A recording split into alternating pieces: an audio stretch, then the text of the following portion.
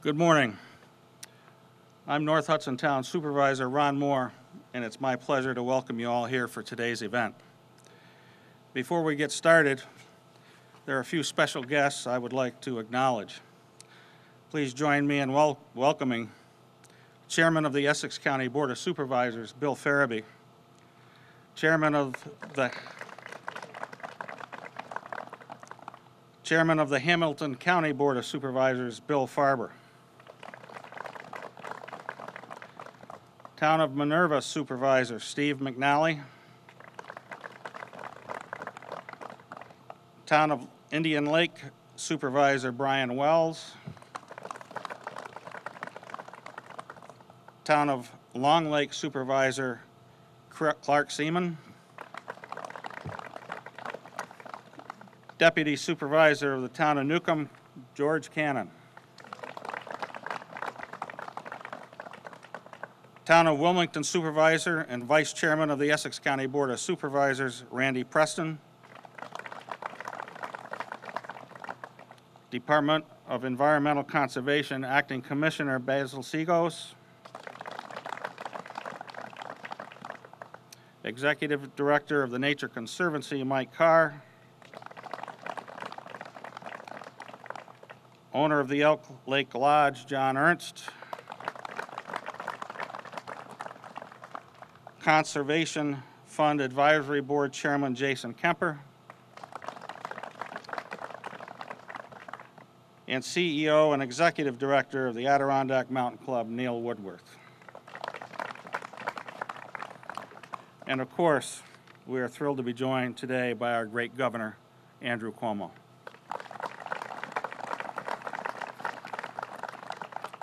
Over the past 5 years, we've seen this state adopt a remarkable focus on the needs of the Adirondack Park.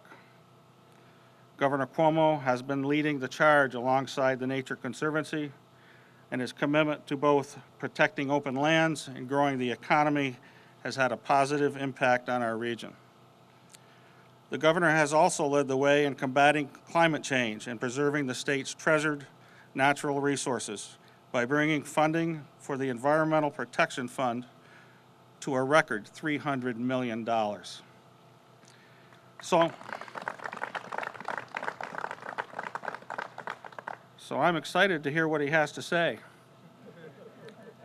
And I look forward to continuing to work with the state, other local governments, and advocacy groups to protect the beauty of the Adirondacks for all New Yorkers. Thank you. Now I would like to introduce the Keene Town Supervisor and Essex County Chairman, Bill Farabee.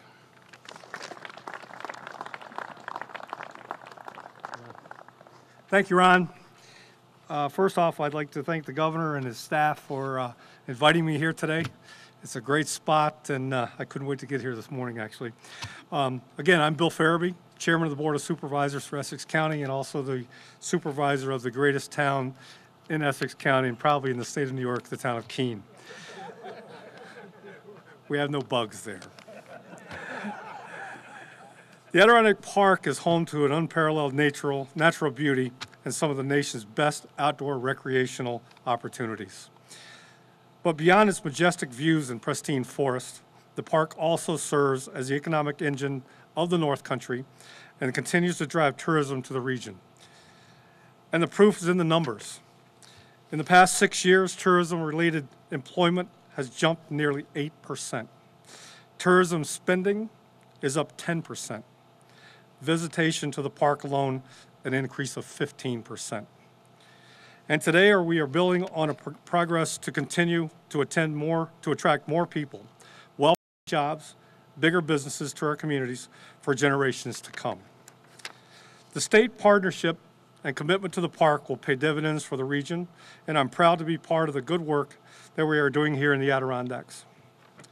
I look forward to continuing the collaboration with our local partners to keep the momentum moving forward and to preserve the state's treasured natural resources for our residents, visitors, and tourists alike. So with that, I would like to introduce now a good friend of mine, one of my constituents in the lovely town of Keene, be welcoming to welcome the Executive Director of Nature Conservancy, Mike Carr. Thank you.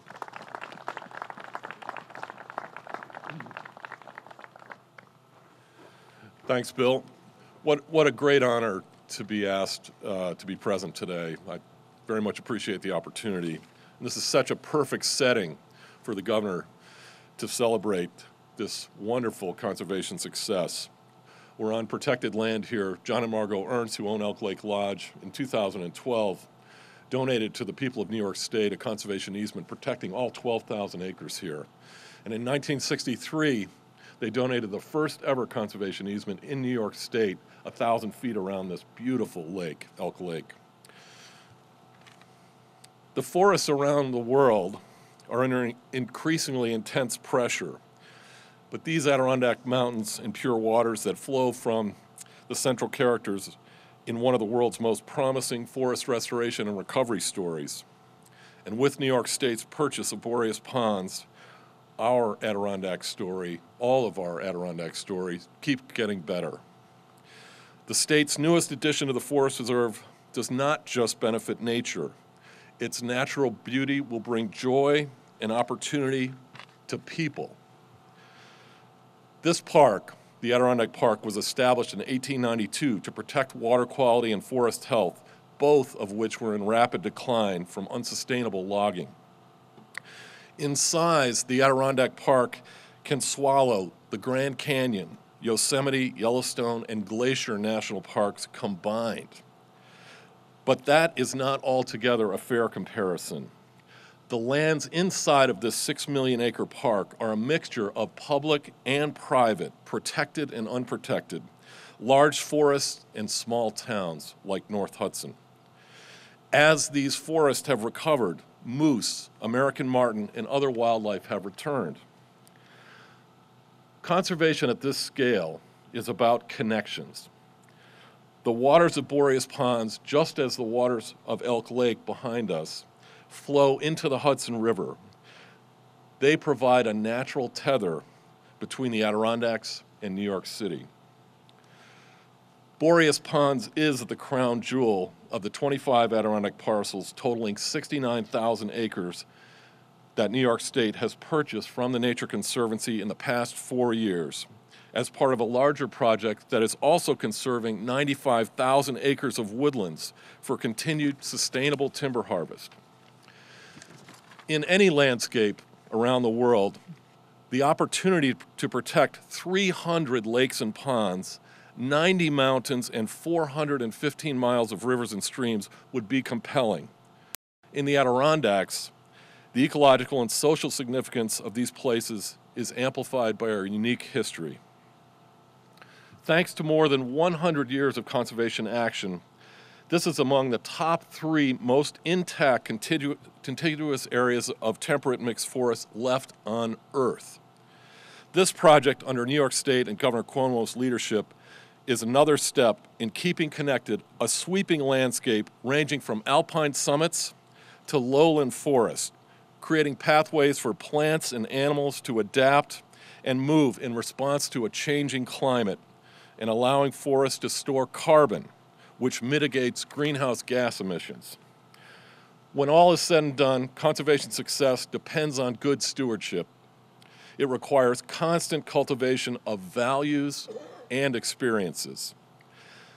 That's why, as places like Boreas Ponds right next door become available for recreation, the Conservancy is pleased to assist in the removal of the remaining structures and proud to provide an additional $750,000 in seed money for recreation-based economic development projects related to these new state lands. We look forward to continuing our partnership with DEC, through which we previously provided $500,000 in grant funds to establish the Upper Hudson Recreation Grant Program. Those funds have already been deployed to support 15 projects here in the North Country, ranging from upgraded lodging to new business startups in the communities surrounding these lands. This kind of investment is just as important as buying land for preservation. It strengthens the links between conserved lands and communities that host them and people. including millennials who seek adventure, solitude, and authentic experiences in wild places. And with that, in this spectacular setting, and before the black flies eat us alive, it is my great honor to introduce a true Adirondack champion, Governor Cuomo. Thank you very much. Pleasure. Thank you. Thank you very much. Well, it is my pleasure to be here. You couldn't have a more spectacular setting anywhere on this globe. And as you know, the Adirondacks have always been a special place for me before I was governor. Going back to my childhood, some of my fondest memories are here. And I have been so excited, frankly, about what we've been able to do together to actually make the Adirondacks stronger and better than before. To Mike Carr, who's done a great job with the Nature Conservancy, let's give him a round of applause and thank him for everything he does. To my friends and colleagues, Ron Moore, it's a pleasure to be with you. Let's give Ron a round of applause. We have Bill Farabee. It's good to know there are no black flies in Keene. I didn't know that until you mentioned that. I don't know where I was when I was at the sign called Keene and got bitten, but I don't know. Bill Farabee, who's been a great friend and a great champion, and a really outstanding commissioner of DEC, Basil Sagos. Pleasure to be with him. To the Ernst family that is very kind to allow us to be here today, we thank them for that. But more than that, they have been great stewards of the land. They've been great citizens of this state and maintaining not just this lodge, but their generosity and the easements they've given to the state, the precedent they've set. They really deserve our thanks and praise as good citizens. Mr. Ernst and your family, thank you so much for having us here today. This is one of the exciting, beautiful, and historic days and announcements, what we're doing here today. We're completing the largest acquisition to the park in over 100 years. Just think about that.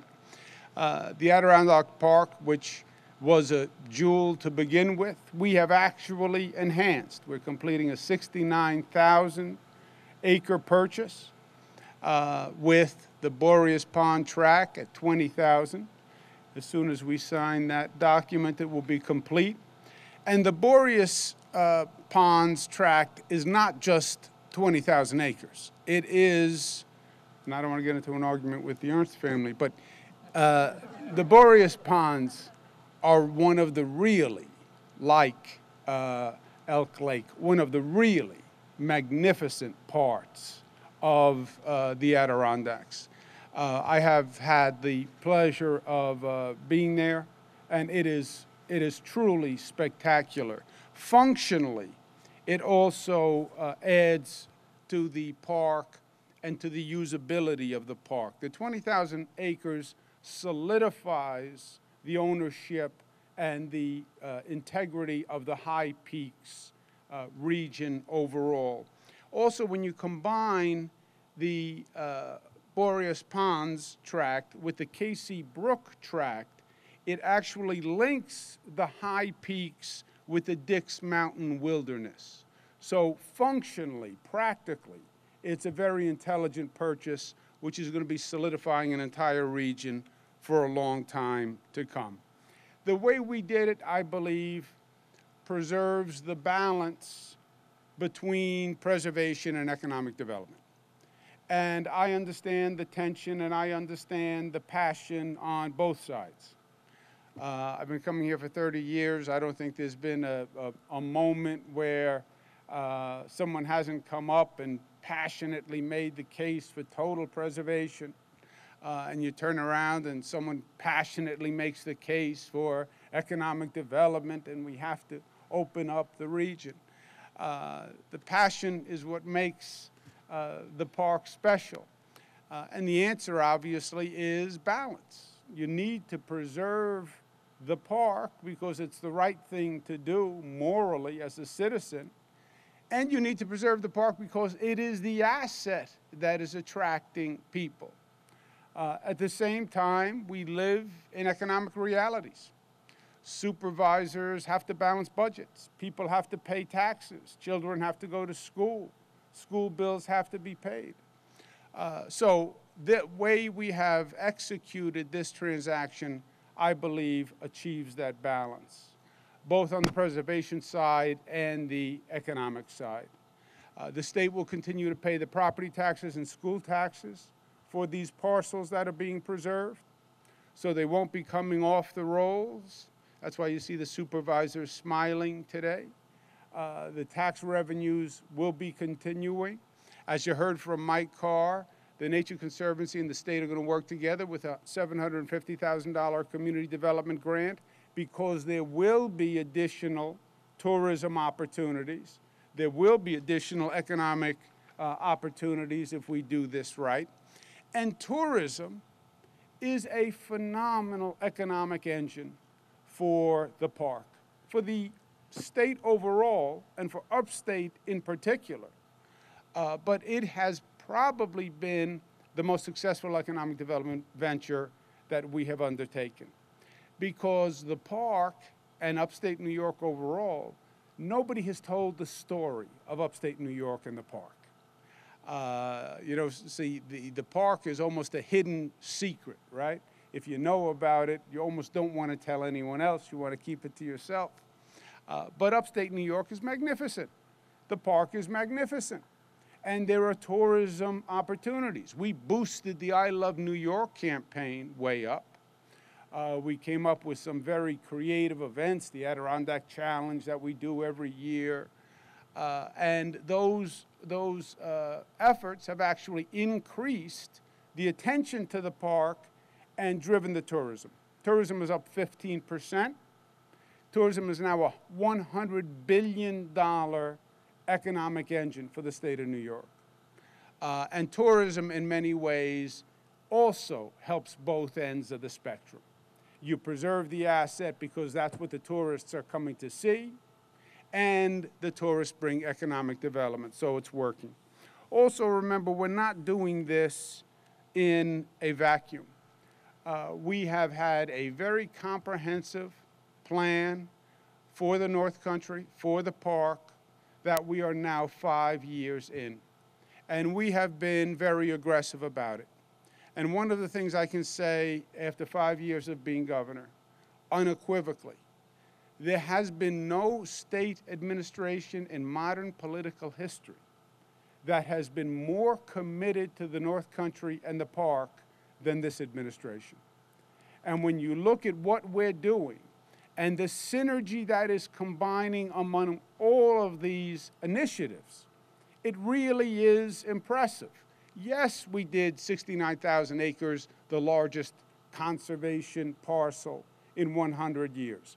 We've also been doing, with the Regional Economic Development Council, with Gary Douglas, Tony Collins, more economic development than ever before. You have Plattsburgh that is creating jobs, Trudeau that is creating jobs. You have development in Saranac with new hotels and new restaurants that I believe are going to revitalize that area. We've revitalized Order, which is doing a great job all across the board. The statewide broadband can do more in a single initiative for the North Country than anything else, because you need the broadband to make all of it work, the tourism, et cetera.